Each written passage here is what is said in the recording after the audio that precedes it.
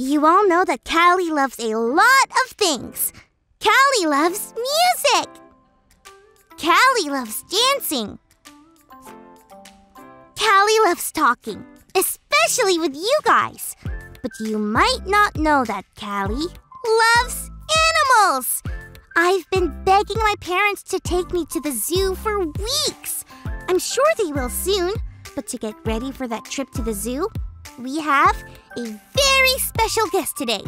You might remember her. She has been here before. It's Stacy. Hey, Callie. Hey, everyone.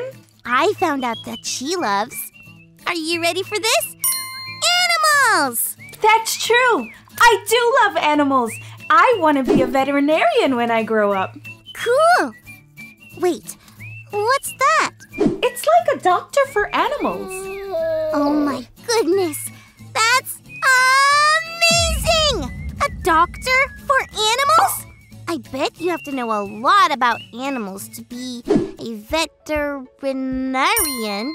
Yeah, you do. Awesome! Well, I know you want to talk to us about a very special animal today.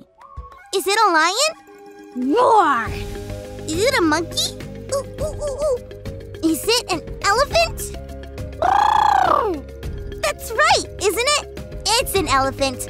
I knew you'd start with the coolest, biggest animal ever. Actually, I'm not going to talk about any of those animals. The animal I want to talk about today is... the salmon. The salmon? Like the fish my mom and dad serve for dinner on Salmon Sunday? That's them. Salmon are amazing animals. I've never seen a salmon at the zoo. What about a stingray? Or a shark? Salmon do something just as cool as any stingray or shark. When salmon are ready to lay eggs, they have to do it in a certain place. Their home, where they came from. They are so determined to get there that they swim upstream. Imagine that. The water's pushing against them, but they never give up. They even jump up waterfalls.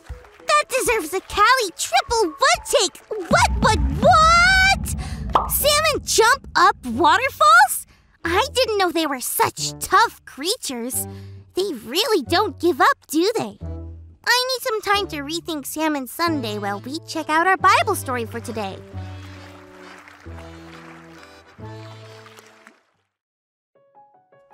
Today's story comes from the book of Daniel, chapter 1. Long ago, the people of Israel were taken away from their homes to a place called Babylon. The king of Babylon's name was Nebuchadnezzar. King Nebuchadnezzar wanted some of his prisoners to work for him in the palace, but he only wanted the very best. A young man named Daniel and his friends were chosen to serve the king. When you served the king, you had the chance to eat a little bit of what the king ate, which was the very best food in the kingdom.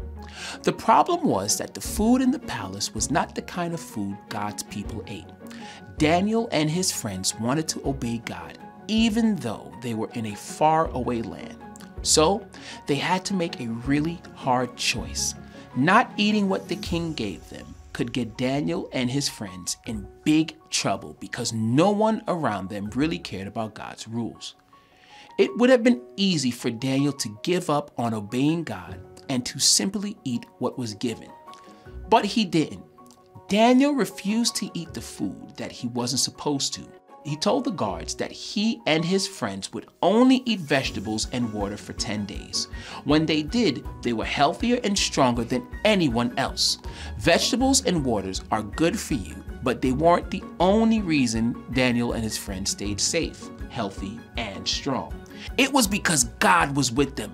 Even though they were far away from home, they kept trusting God. They soon became King Nebuchadnezzar's favorite, even when things got hard. Daniel and his friends stood strong and said, "I won't give up. God is with me." I bet when Daniel and his friends were in Babylon, they felt a lot like salmon swimming upstream trying to get home. I mean, they really had to be tough to keep on obeying God and not give up even when everyone else was following the rules of the king of Babylon. They did have to be tough, but just like salmon, Daniel and his friends didn't give up. I guess the salmon was a perfect creature to share with us today. You really know your stuff about animals. Now I have a surprise for you. What's that? Well, I was thinking, I bet those salmon look pretty funny swimming upstream, don't they? Flopping around everywhere and everything?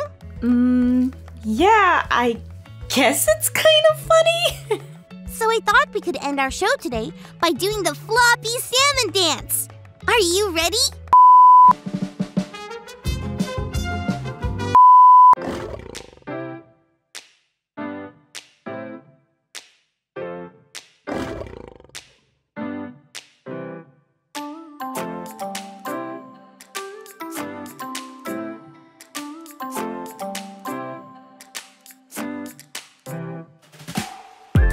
It might be dark. Was that a bark? What can I do? If I feel afraid, what should I do? Shadrach, Meshach, and Abednego prayed to God to not let go. Daniel in the lion's den, they trusted God, so I will then hear me roar. My God is with me. Hear me roar. I don't have to worry. Hear me roar. My God is with me. Hear me roar. Hear me roar. So when it's dark and something barks, here's what I'll do. When I feel afraid and life is a zoo, no matter what anyone else says, I will follow all God's ways. Even when I make mistakes, God gives me a brand new day. Hear me roar. My God is with me. Hear me roar.